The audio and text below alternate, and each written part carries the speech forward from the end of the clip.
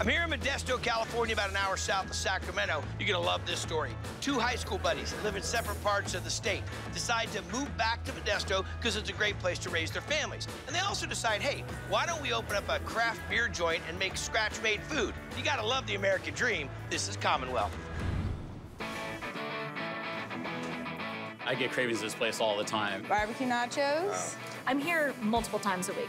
Beer is often the draw, but the food will keep you here. Which is exactly how owners Jeff Brown and Blake Humble drew it up. Kind of started as a craft beer bar, but we wanted people to leave saying, damn, that food's good.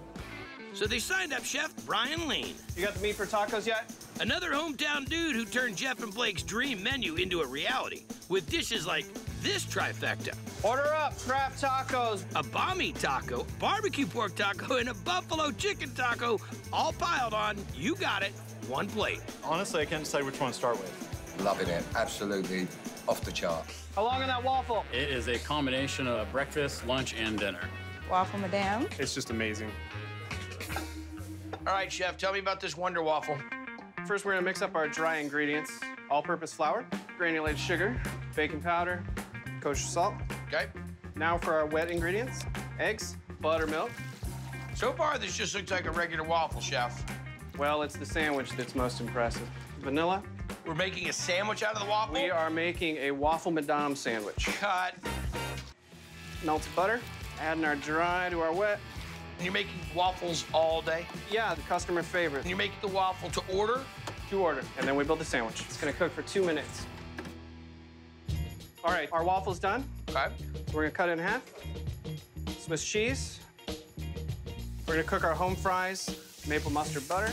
So that's just the butter, the maple syrup, and the whole grain mustard. Whole grain mustard. And our ham. If waffle's not good enough for you, let's just cook your ham in some butter. Those eggs better not be going on there. And our eggs. All right, our ham's hot. Move that over to our waffle. And our other half. And your favorite, right on top. So, Chef, I know that you're a big fan of the eggs, so I'm gonna just pull this right over here and just You are allow welcome that to to be do that. yours. Is it supposed to be eaten like a sandwich? I don't think I've ever seen anybody do it. Well, it's only about 17 pounds of food. Yeah. Mm-hmm. Oh, boy. The waffle should be illegal. It actually is. You should have to weigh in before you can eat that thing. Nice job, guys. Thank you very much. Appreciate it. Thanks, Jack.